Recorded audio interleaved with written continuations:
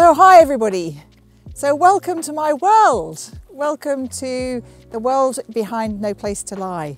I thought you might like to see the view that I fell in love with even before I saw the house. So this is my view, this is Hawksfold Lane East. This is the hill behind us that I come and see every day, which grounds me. I absolutely love this hill, the way it changes colour. In the winter it goes really dark and green, dark green. And then at this time of year, now in the spring, we're starting to get the blush of the green leaves coming out there. So every day I come out here and I see this view. And Pippin and Bentley, well actually Bentley's not with me, so this is Pippin and Ziggy who are here now. So Pippin's the mum and Ziggy is her youngest son from her first litter. And Pippin's first litter of puppies, golden show cocker puppies, is the subject of my next book, The Golden Litter. So that's what I'm focusing on at the moment. But I thought you might like to see this view and come and see the field, which is the last chapter of the book, and maybe meet the horses if they'll come over. That'd be fun. Let's go.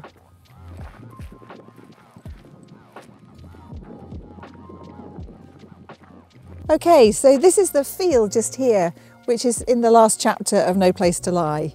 And these aren't the same horses. These are 2 to 3 year old polo ponies in the making. Beautiful girls.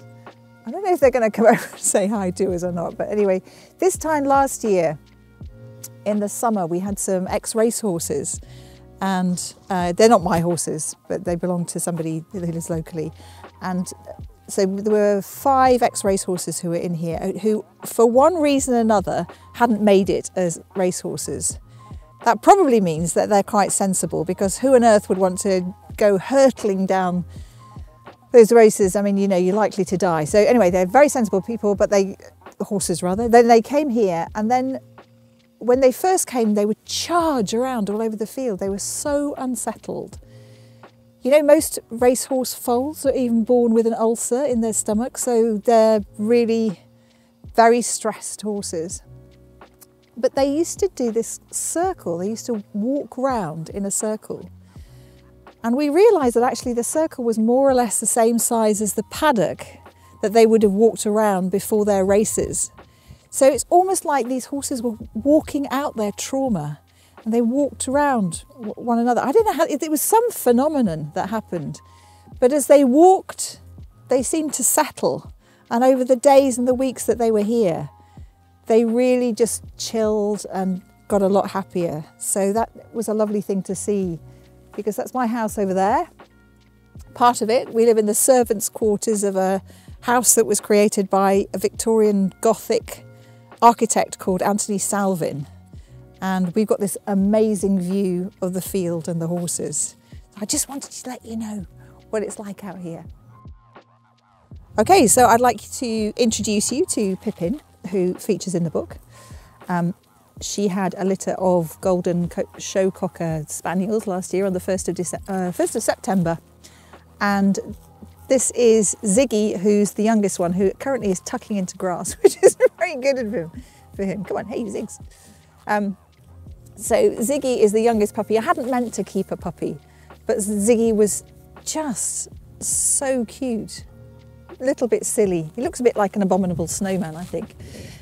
And he just looked at me all the time, from the moment he woke up in the morning to when he went to sleep. So in the end, Ziggy stayed. So I'm writing a book now called The Golden Litter, which is about Pippin's litter. And we're thinking we might possibly let her have another litter at the end of this year. She's needed a bit of time off, but she was such a good mum. And I want the book to be about, you know, connection between dog and human, how amazing these dogs are. They understand us so well. They make us feel less isolated. They give us that companionship we love. And also about our connection with the planet and nature. You know, we've kind of lost that, haven't we? When we're living away from nature, we don't know where milk comes from, cheese comes from, eggs come from, you know, our plants come from. The more we can connect with nature, the better. So that's what this book's also going to be about. And about walking.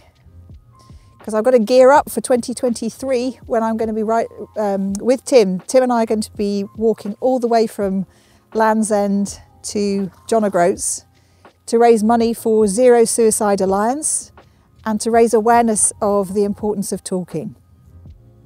So we're looking forward to that. We're going to get a bit into practice and do a bit more walking before then. But I'm so happy that you were able to join us and see the view that I'm so blessed to have. I'm so incredibly grateful to live here with my beautiful dogs and Tim and indeed the horses, who are now just kind of, I think they want to be in the camera. Do you reckon? Come on then, let's go. It's a good girl. It's a good girl. Whoop. It's a good girl. These are all girls. They've been hogged. This one's been hogged. So that means her mane's all been taken off. But they're such sweethearts, aren't you? Hey, hello. Hello. Thank you for coming over. Hello. Ziggy adores the horses as well, don't you, Ziggs? Be gentle. Oops, have you got caught? You got caught. There we go, Ziggy. That's it. Good boy. Good girls. Good girls. Thank you. Very nice to see you. So thank you very much for watching and listening to Hello, It's Better to Talk.